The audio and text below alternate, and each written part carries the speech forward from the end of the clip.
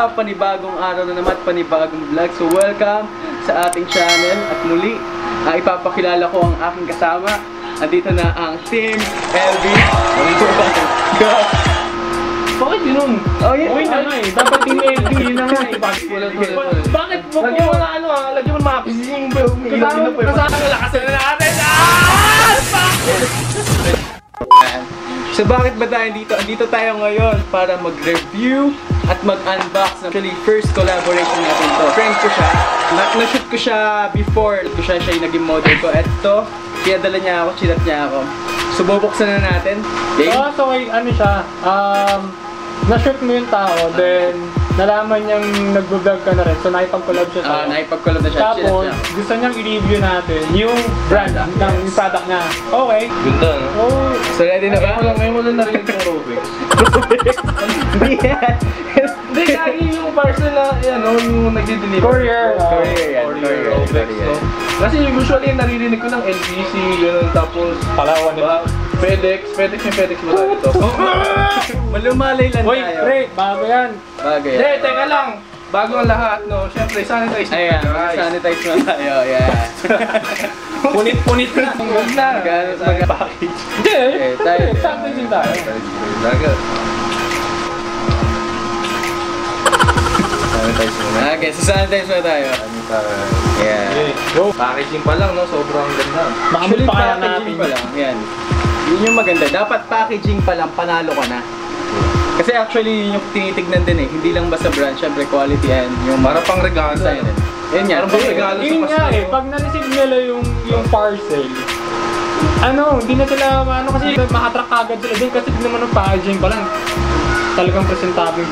So, pagkabukas mo pa lang, ito na agad yung Pagka-receive na pagka-receive, di ba? So, parang pang regalo na siya, no?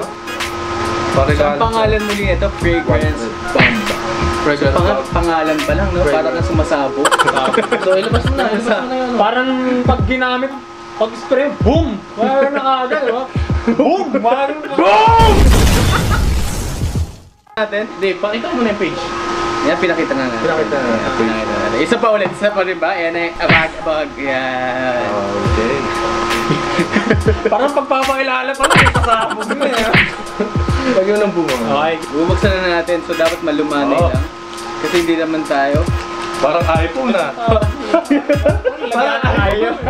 Wow, pwede mo lagyan mo ng logo ng iPhone. Oh, di ba? Parang iPhone, no? Mabango yun. Hindi pa siya nabubuksan, nakakamay ko na. Di ba? Hindi, totoo. Kung nakakaamoy lang ang nakaamoy camera. nyo, kung kayo lang yung nakakaamoy, kung nandito kayo sa pwesto Kung naaamoy niyo yung camera. Hindi, totoo lang Di ba? Kung nandito sila sa pwesto natin, pagkabukas pa lang nung packaging, nung wrapper, Di ba marami mo buksan ka rin pag iba yung amoy sa loob. Hindi Buksan ko na rin to. Sige, buksan na rin. Hindi, totoo. Kasi pagkatanggal ng naamoy ko kagad. Calling for data eh. Manual, Ben. Ay, Ano ba to? ano siya? Parang description ko. Yan, description siya. Hindi, gano'n dapat. Yun ang gano'n yun. Ano yan? Wala Pagkain. Wala ko to post yan. So, basahin mo kanina doon. Yan. Fragrance Bomb. Perfume Serum. Sweet nectar, yummy sweat. Smells better as you sweat. So actually, bibigyan ko muna ng background tong pabango. Actually, itong friend kong to, napag-isipan nila na gumawa nga ng pabango. Bakit ganun daw ang tao? Pag yung iba pinagpapawisan pero yummy daw, yung iba pinagpapawisan pero alam mo yan, amoy pabango na. Actually, meron na-try ko before Now, when it comes na nagpapabongo ako, pag naghalo na siya sa pawis ko, iba na yung amoy, parang buwabaho. Meron ganun eh.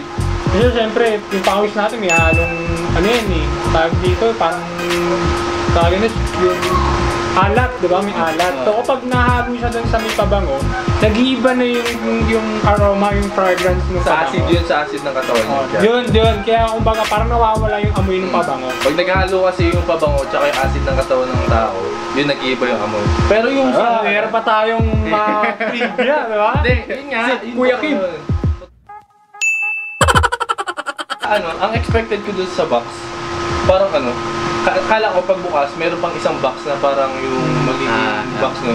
Yun, usually may ano na agad. Yun yung dapat, para safety din ng ano, dapat meron pang isang box. Oo, may box. Para safety rin ng pabango. So yun nga, Kasi pag nalog yung parcel, kasi wala. Oh. May naman siya eh. May parang... Hindi, I mean, di ba? Pag ano, ganun. Tapos Anti-shock. Oh, anti-shock. Shock. Di ba? Siyempre, pag nagundung-dung sa loob Hindi, ng parang, kasi meron hindi, ano ba talaga ang pinaka... objectives. Objective. Objectives nga na, ang pinaka-objectives nila to. Kasi may mga tao nga na pag pinagpapawisan, buwabaho na nga. Okay, So, ang ginagamit nila na pag nagpawis ka, amoy yummy ka pa rin. okay siya sa mga nagtatrabaho, mga pumapasok. Kasi Nag-gym, siyempre, di ba, nag-gym.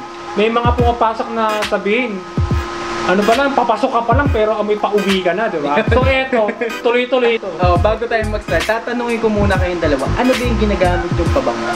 Ikaw muna. Ako kasi talaga, ang ginagamit ko talagang pabango, puro pabango ng pambabae. Kasi yung nung medyo matatapang na, masakit kasi sa ilong. Para sa akin hindi ako sa mga pabango ng panlalaki. Kung mayroong panlalaki, sobrang bihira. Pero more on kay pabango ng pambabae. Ako, mahilig ako sa sa mga pabangong pang-athletic. So, yung kahit na hindi masyadong malamig, or di masyadong mainit yung panahon, mabango pa rin, hindi masakit sa ilong. Meron kasi mga pabangong ganun, di ba? Yung pag namin mo masakit sa ilong. Okay, Isa pa. Kaya andito tayo para Pakita mo natin ha. May isa pa. Meron pang isa eh. Actually, baka part ano yan, baka kasama ng Binasa mo na ba itong isa? Ayan. Ito, binasa na to. The first perfume, enjoy an aura of lingering. Lingerie.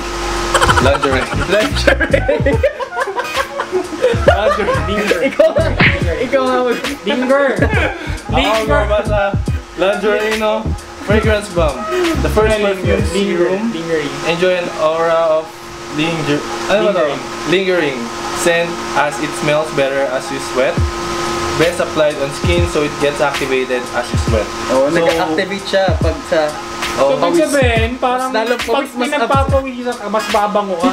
Dito natin mapapatunayan na ito talagang pabango na pwedeng gamitin ng mga pumapasok sa trabaho, pumapasok sa school.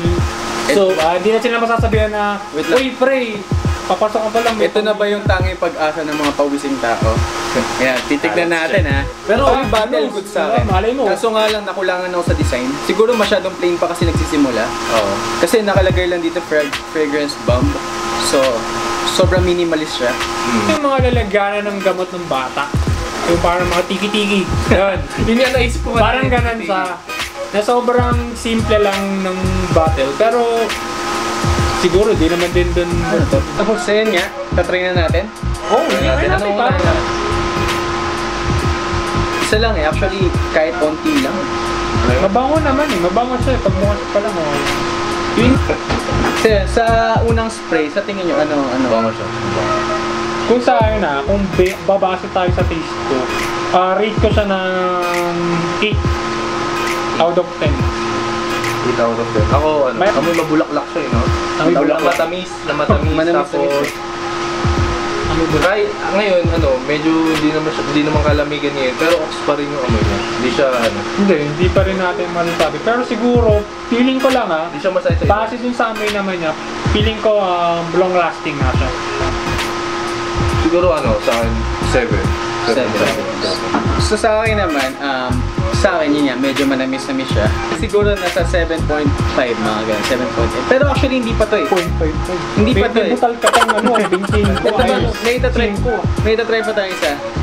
Oh yan, kasi may sinabi. Pero hindi pa to yun hindi pa to kasi itatry pa natin ano bang description na nakalagay dito? Napakata mo para sa'yo. Mabuksan natin. Uy, putik mo. Okay ka lang, pre. Teka, ano amoy niya? Ito lang masasabi ko. Parang feeling ko parang mas girly. Ito? To be honest Hindi talaga. Yun. Naging zombie. Tarin tubusan. Hindi, ito naman. Parang babae. Mabango na mga team brand na po. Pa dito na nagtatapos kasi actually mag-gym tayo. Bakit? Kasi ito yung pinaka-good dito eh. Na pag pinagpawisan ka, lalong babang. Yeah. So mamaya titignan natin bago tayo mag-ano. So let's go.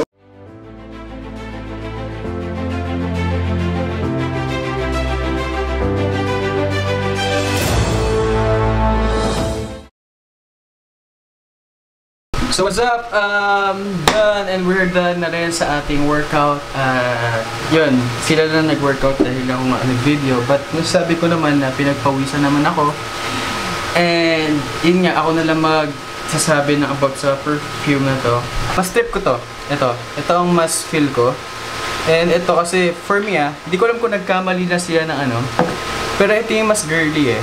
Parang mas medyo feminine. Ito ang mas medyo guy. So, for me, ang masasabi ko sa pabango is approve siya, maganda siya, mas pumutok yung pabango pag pinagpawisan and di ko alam hindi ko pa natatry kung ano itatagal nito. But sa akin, masasabi ko na pag pumunta ako sa gym hindi ako mahihiya. Kasi actually pawisin niya ako and minsan, di ba, conscious ka sa amoy mo. So, itong pabango na to, good siya for me. Ngayong pag nag-gym ako, I think pag nag-shoot ako, pag nag-work ako. Pero kasi, sabi ko nga, iba-iba naman ang taste ng tao. Yung iba, nababaguhan. Yung iba, hindi gusto. For me, approve. But anyway, thank you sa lahat ng mga nanood ng ating vlog, itong collaboration na ito na naway. Sana sunod-sunod pang ang inyong pagsuporta and please like and share and subscribe this vlog, this video para lagi kang updated. So muli, it's a wrap and thank you again, goodbye.